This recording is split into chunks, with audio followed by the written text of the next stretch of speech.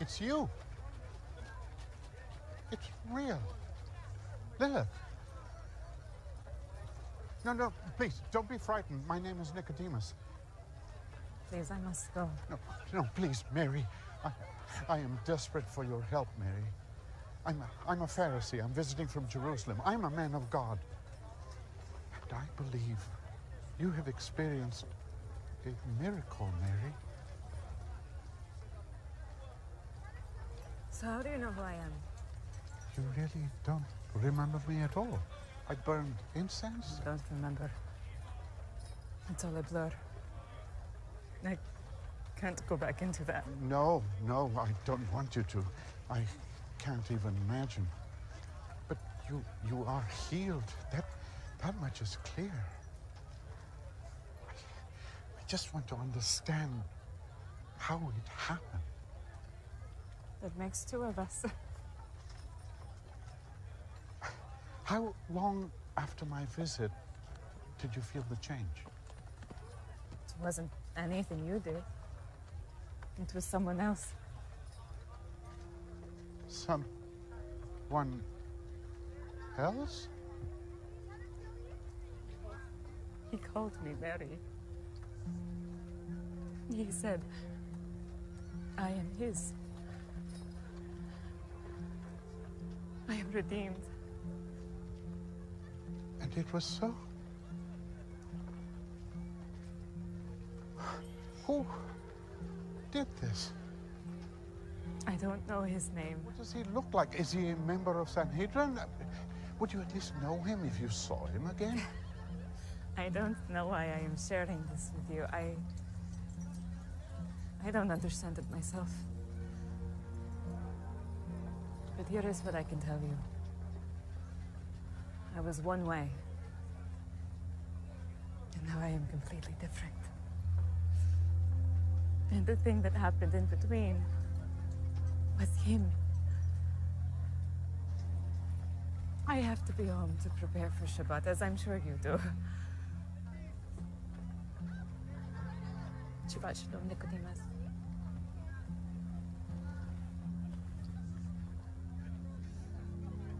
Shabbat Shalom.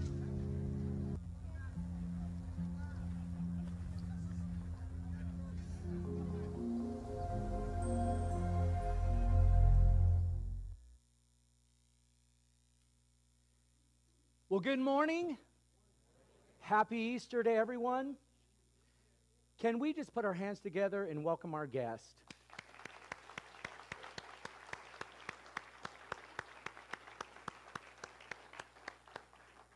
Welcome, welcome. We are so glad that you are with us here this morning. Would you make this declaration that is written on the screen with me? Let's say this together. He is risen. He is risen indeed. He is risen. He is risen in me. What does that mean? He is risen in me. If someone asks you why Easter is such a big deal for Christians, what would you say? I believe the greatest claim of Christianity is Jesus changed my life. I used to be one way. Now I am completely different. And the thing that happened in between was him. The greatest evidence of the resurrection and the greatest testimony that we have as believers is Jesus changed my life.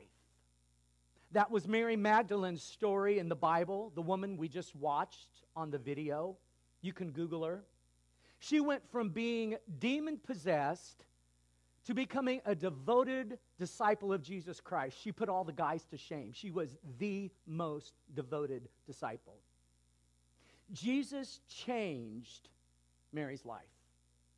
Same is true for Saul of Tarsus. He was a very learned man.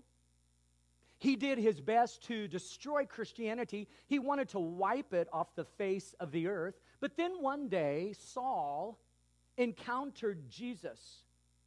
And his life changed so much that he went from being Saul of Tarsus to the Apostle Paul, who wrote over half of the New Testament.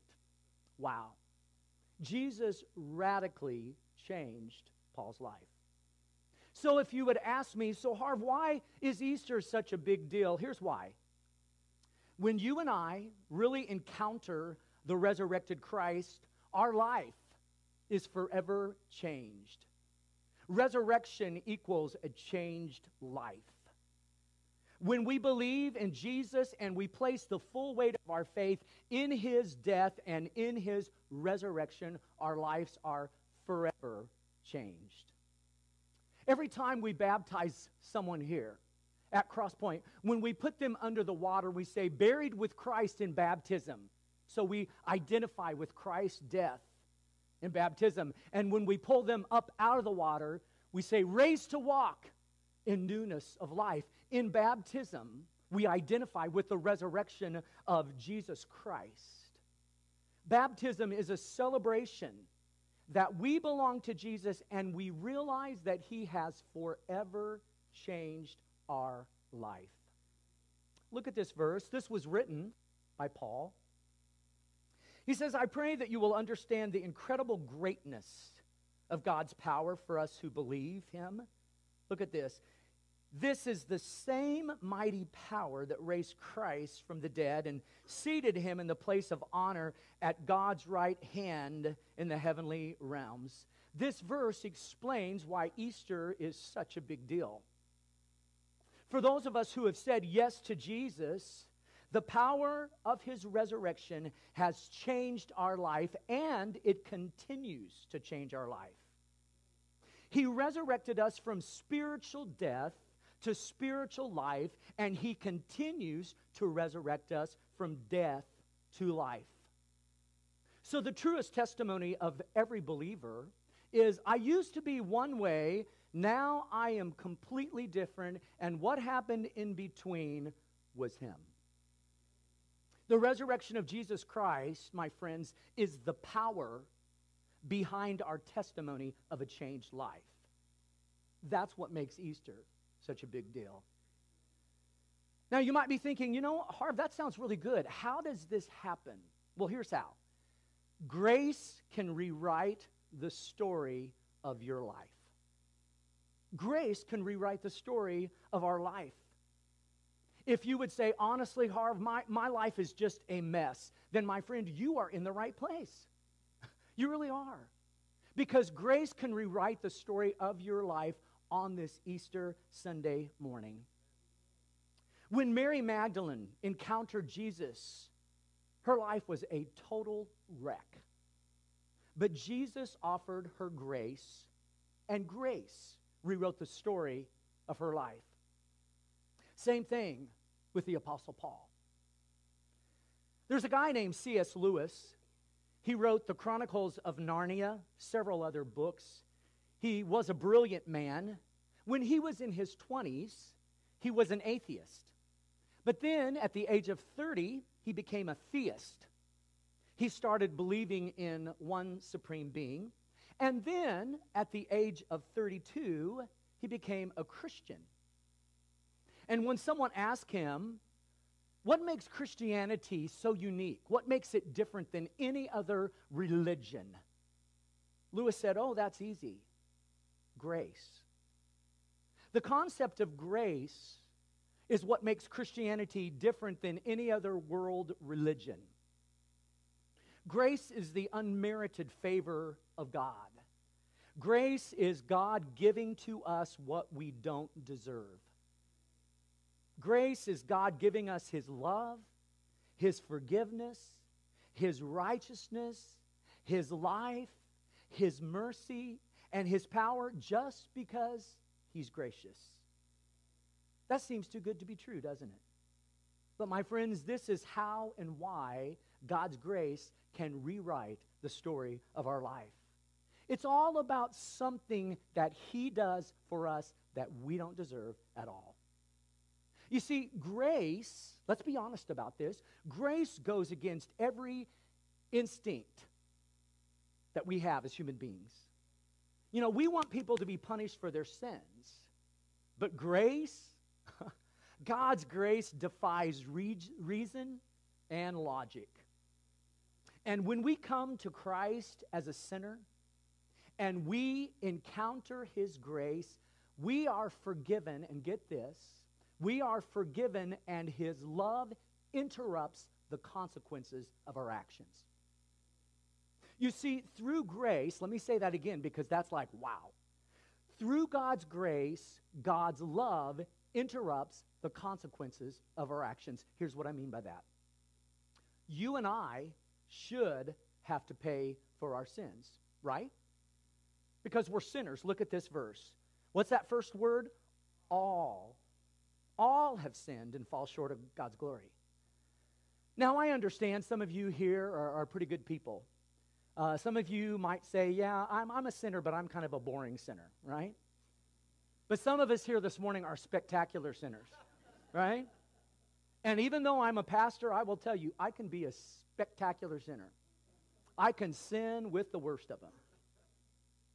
Thank God for his grace. Amen? If you'd say, how can you say that? Let me tell you, the Apostle Paul would say the same thing. Thank God for his grace. We've all sinned, but here's where grace comes in. But God demonstrates his own love for us in this. While we were still sinners, Christ died for us. You see, my friends, the reason why we are completely changed when we say yes to Jesus is because we realize that we are completely forgiven. You see, on the cross, Jesus purchased our forgiveness, and by his resurrection, he sealed the deal forever. And do you know where Jesus is right now? He is standing at the right hand of God the Father, making sure that we stand forgiven before God forever. Wow, that's amazing. My friends, because of Jesus' resurrection, you and I can live a forgiven life. And because we know that we are forever forgiven, our lives are forever changed. David Jeremiah puts it like this: because he is risen, our failures are not final. Anybody else have a big bag of failures in their life? Ooh, oh my. If you do, you are in the right place this morning. My friends, because he is risen, the failures of your life and my life, they do not define us, and they are not final. Why? Because Jesus has risen from the grave. And in doing so, he proved that he can turn our failures into victories. That is an ultimate picture of grace. Grace that exceeds all of our sin, all of our guilt, all of our shame, all of our past. I mean, that should cause the most traditional person here to say, well, hallelujah, right? Now think about this. The reason why Mary Magdalene was such a devout follower of Jesus is because she realized that Jesus had completely forgiven her. And all of her sins, past, present, and future, they were all gone and they were forgotten by Jesus. As far as the east is from the west, that's how far he removes our sins from us. The resurrection of Jesus Christ offers us a forgiven life. But my friends, it does more than that. When we know we are forgiven, it gives us a reason for living. Say that with me. When we know we are forgiven, it gives us a reason for living. When we know we are forgiven, it gives us purpose and meaning for living. In other words, the resurrection of Jesus Christ gives us a meaningful life. Yes, we are saved and forgiven for eternity, but I want you to know this: God has a purpose for your life right here, right now, today. This is exactly what the resurrection did for Peter. After he denied Jesus, he was a wreck. He thought he was just going to go back and be a fisherman. Jesus had other plans for him. Jesus forgave him and reinstated him, and Peter became completely different. He became the rock the New Testament church was built on, and he went on to live a very meaningful life. Same thing with the Apostle Paul.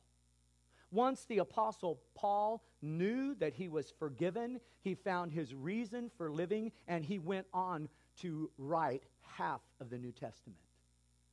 The resurrection of Jesus Christ offers you and I a forgiven life and a meaningful life.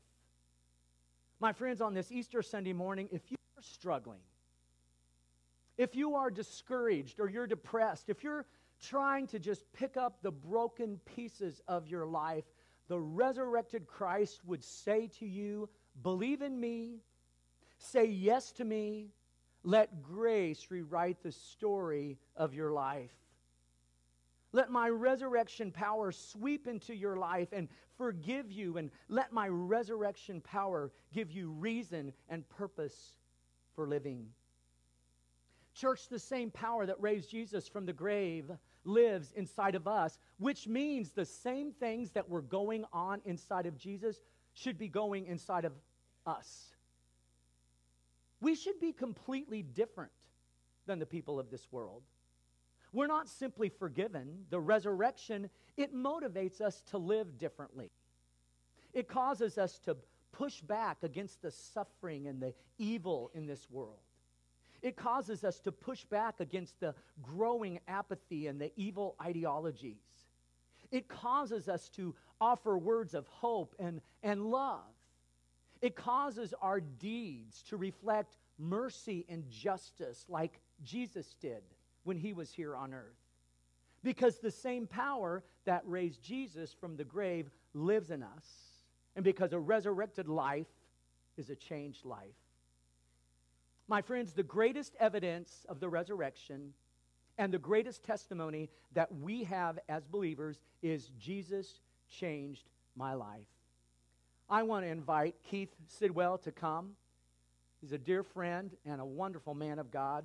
And I want him to share his testimony of how Jesus Christ changed his life. Keith?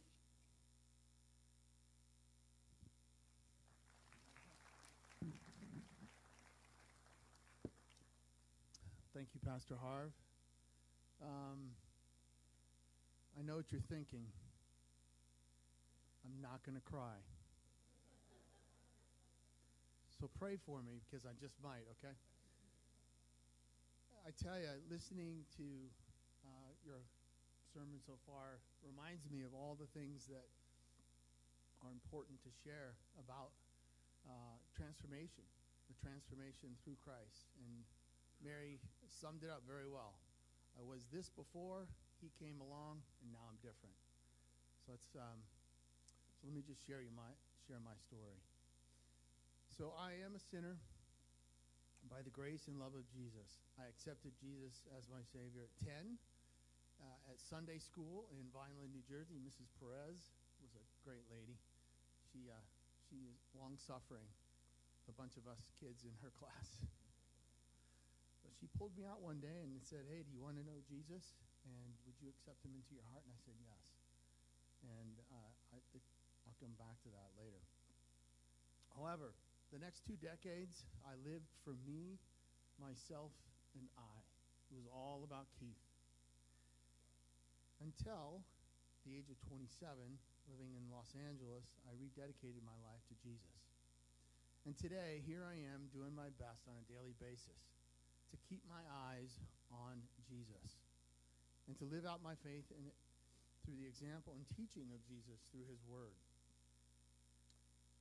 That is the quick and the short of the testimony. Now, we all know there's probably a whole lot more that I could be sharing of that story. In fact, we all have chapters of our lives, some good, some not so good, and some pretty terrible. With that said, I've learned over the years, as I've shared my testimony, to not honor or dignify or adulate my sinful life. Rather, I feel compelled and have a desire to praise and esteem the transformative power of Jesus. His resurrected, transformed life in me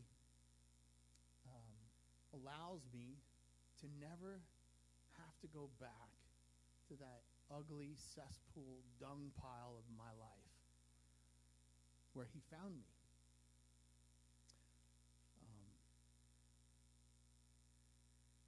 Instead, today, I live in the freedom of Christ, forgiven, renewed, redeemed, restored, and in the process of growing closer to him through my faith. This is the same Jesus that Pastor Harv is talking about. And today could be the day that you can accept him into your heart, and I pray that you do.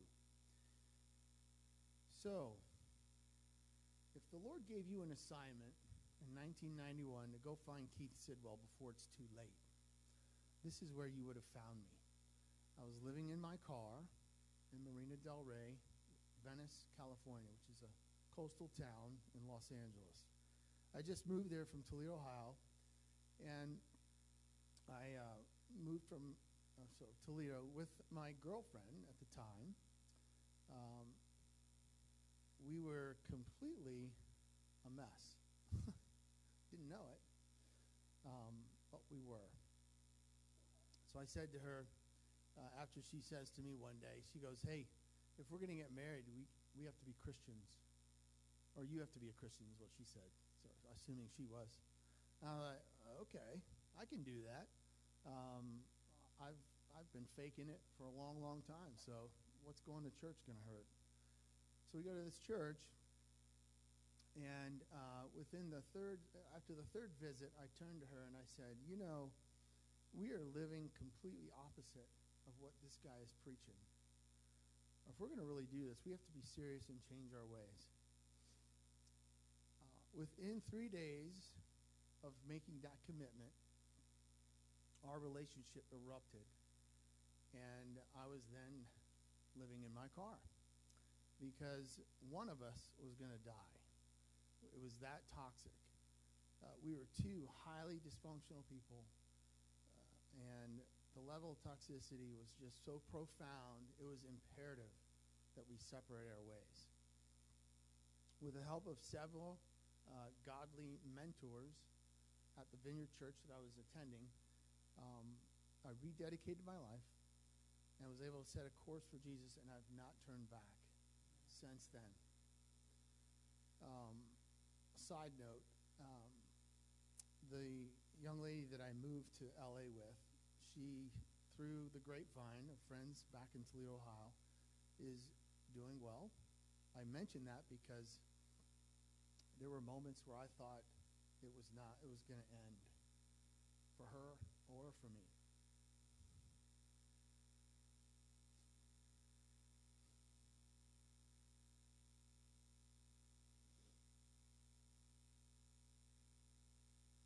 And oddly enough,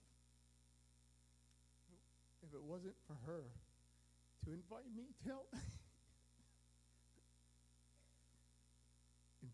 LA, I wouldn't have met my wife.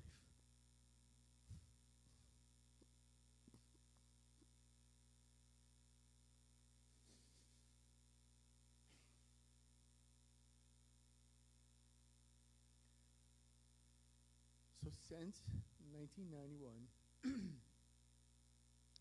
Jesus has done the following in me. He's forgiven me, and he continues to forgive me. He fulfilled his promise to indwell in my heart, in my very being, his Holy Spirit.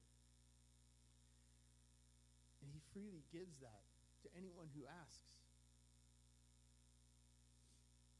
He healed my heart from the many wounds of my life, a good portion of which were self-inflicted. He has continued to redeem and restore what I thought were 2 lost decades of selfishness and indulgence.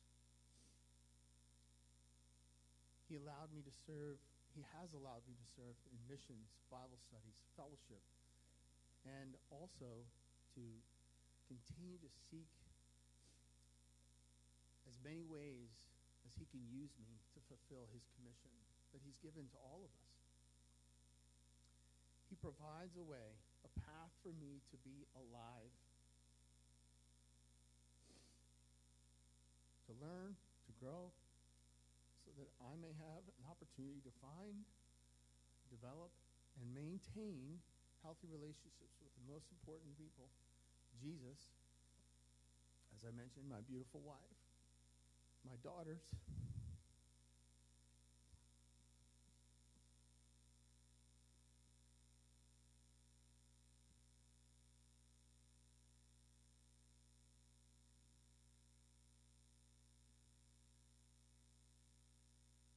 my extended family, and all of you. In summary, my Redeemer, Jesus, he lives. He lives in my heart. And I am forever loved by him. Please consider today the same decision I made 32 years ago to follow Jesus. It's the best decision I've ever made. And if you think it gets boring, try again. It gets way better. So thank you, Harv.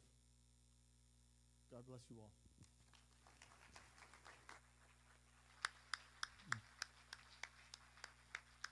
Thank you, Keith. Let's stand together.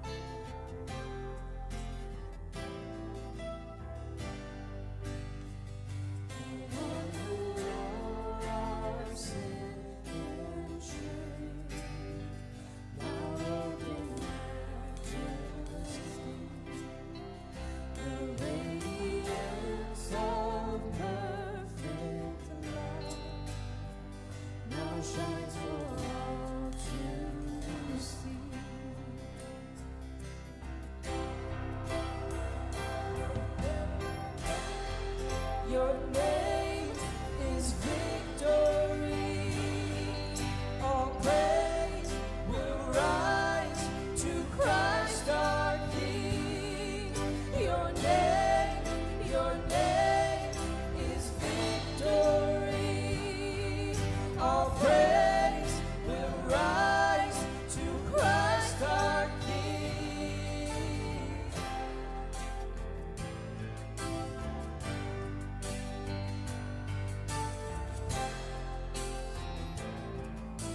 The fear.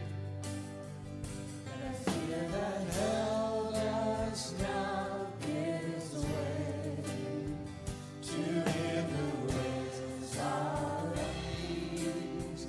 His final breath upon the cross is now alive in me. Will you stand with us? Let's sing together your name. Your name is victory. All praise will rise to Christ our King. Your name is victory. All praise will rise to Christ our King.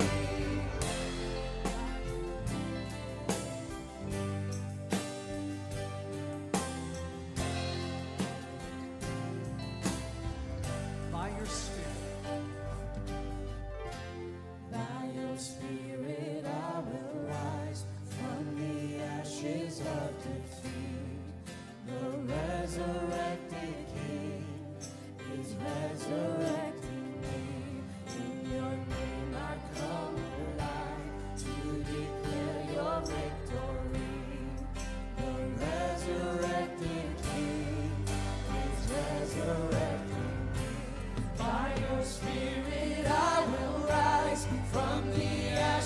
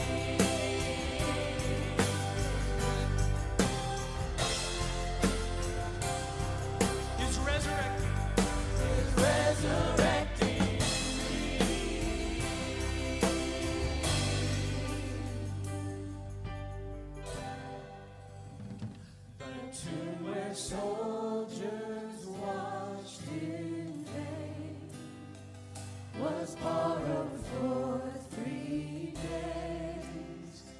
His body there would not remain. Our God has robbed the grave. Our God has robbed the grave. Our God is alive. Our God is alive. See, our God is alive. Our God is alive.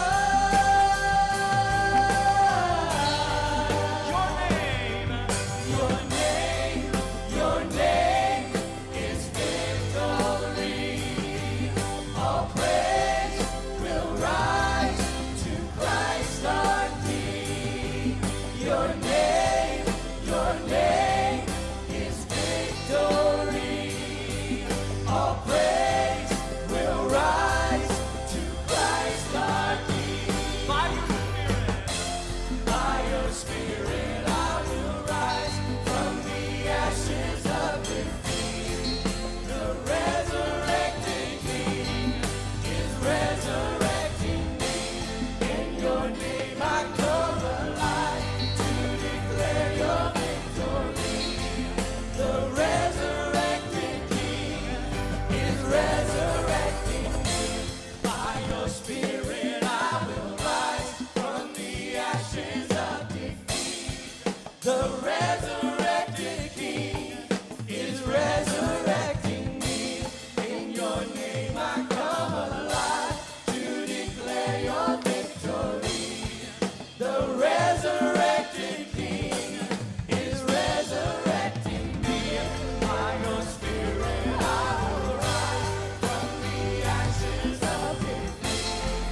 The resurrected King is resurrecting me. In your name I come alive to declare your victory. The resurrected King is resurrecting me. The resurrected King is resurrecting me.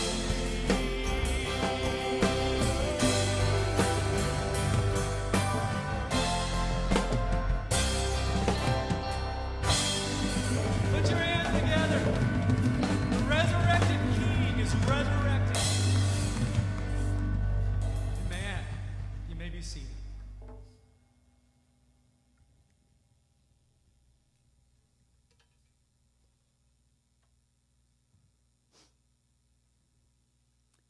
The greatest evidence of the resurrection and the greatest testimony that we have as believers is Jesus changed my life. I used to be one way, and now I am completely different. And the thing that happened in between was Him. Thank you, Keith, for your testimony of a changed life. We just sang, the resurrected King is resurrecting me. By your Spirit I will rise from the ashes of defeat.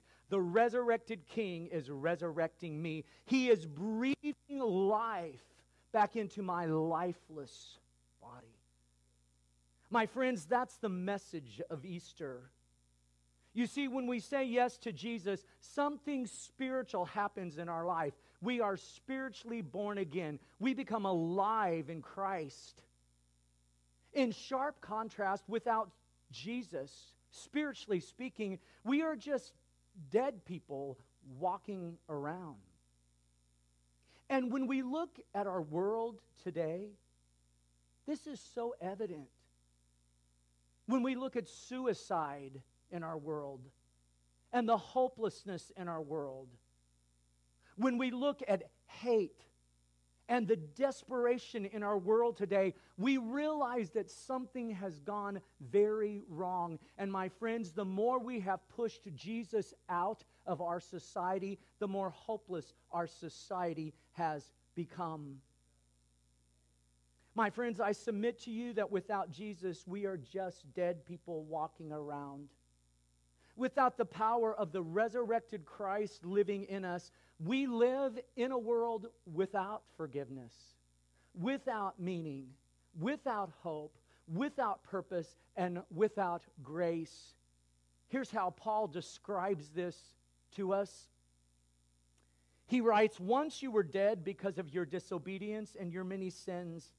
You used to live in sin just like the rest of the world, obeying the devil, the commander of the powers in the unseen world. He is the spirit at work in the hearts of those who refuse to obey God." I think that sounds like a pretty good explanation for what is wrong in our world today. But Paul doesn't throw the world under the bus. Look at what he says. He says, all of us used to live that way, following the passionate desires and inclinations of our sinful nature. But God is so rich in mercy, and He loved us so much that even though we were, what's the word? Dead because of our sins, He gave us life when He raised Christ from the dead. It is only by God's grace that you have been saved. And here's the message of Easter. Look at this.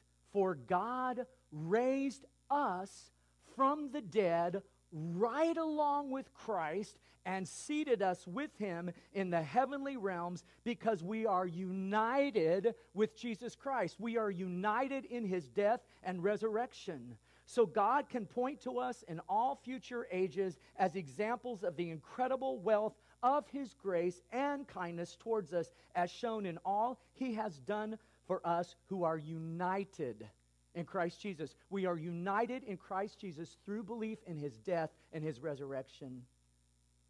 Paul continues, God saved you by His grace when you believed, and you can't take credit for this. It is a gift from God. Salvation is not a reward for the good things we have done, so none of us can boast about it. For we are God's masterpiece. He has created us anew, death to life, in Christ Jesus, so we can do the good things He planned for us long ago.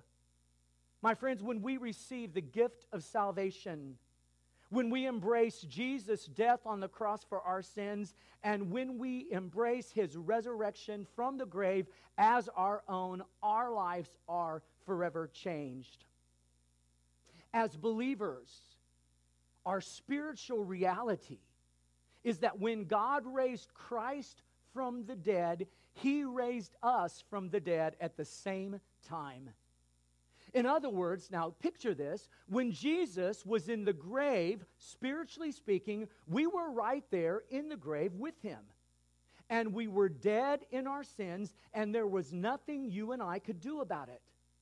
But when Jesus was resurrected, before He stepped out of the tomb, He turned around and He called us by name and He spoke to our dead corpses. By the way, Jesus is the only person who can speak to something that is dead and get a response, right?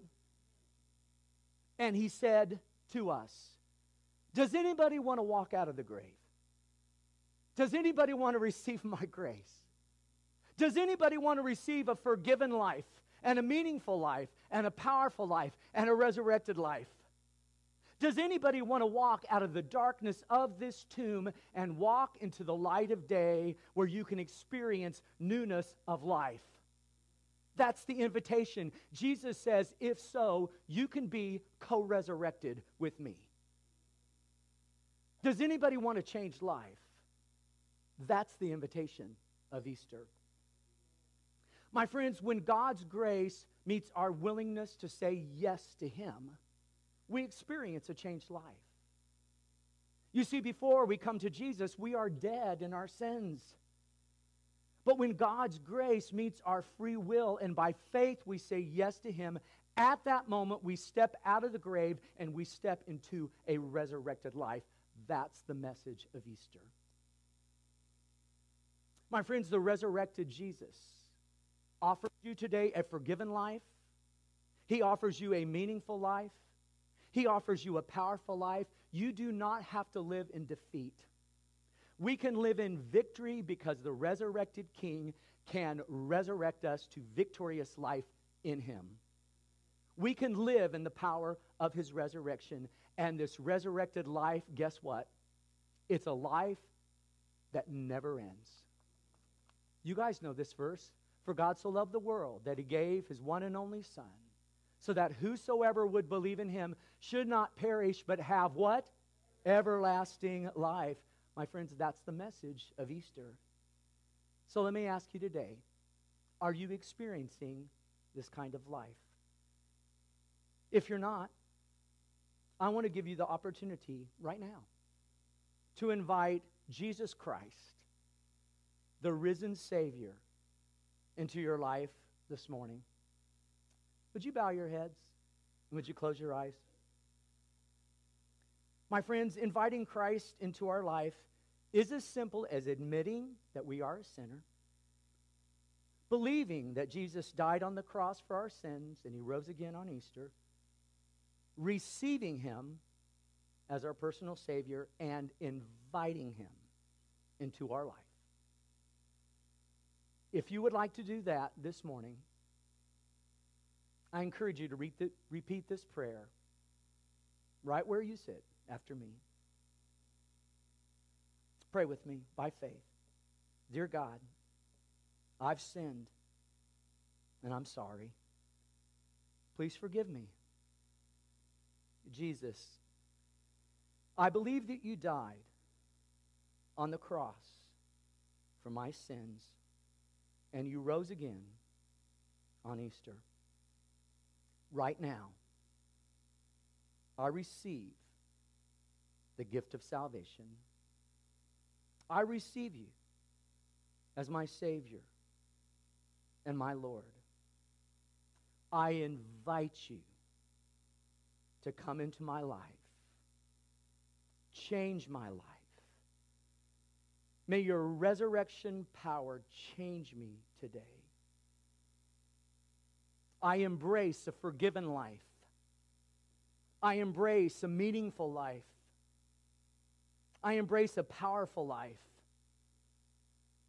And I embrace a forever life because of what you have done for me on the cross and through your resurrection. I pray this in Jesus' name. Amen. Would you just keep your heads bowed and your eyes closed? If you prayed that prayer this morning, would you just raise your hands? Thank you, thank you, thank you, thank you, thank you, thank you. All over the sanctuary. Thank you. You can put your hands down. For everyone who prayed that prayer, I want to encourage you to get into a church that preaches the Word of God. Tell someone that you know who's a Christian that you gave your heart to Jesus today. I would love to talk with you. I would love to challenge you in your faith. This church would warmly welcome you. But I want to pray for you right now. Father, you see all these that raised their hand today. Your Spirit is here. You've been here the whole service. Lord, I know you used Keith's testimony to speak to hearts, and you're using your word to draw people, and I thank you. I pray for these who said yes to you today. I pray that they would know that they are stepping out of the grave into your light and into your life. May they know you, Jesus. May they experience a forgiven life and a meaningful life and a powerful life and a life that goes on and on forever. I bless these who have made the decision to say yes to you today. May they grow in the grace and knowledge of who you are. May this be the best Easter that they've ever had. May they always be able to point back to Easter 2023 and say, I gave my heart and life to Jesus on Easter 2023. We pray this in Jesus' name. And everybody said, hey, can we stand together, put our hands together?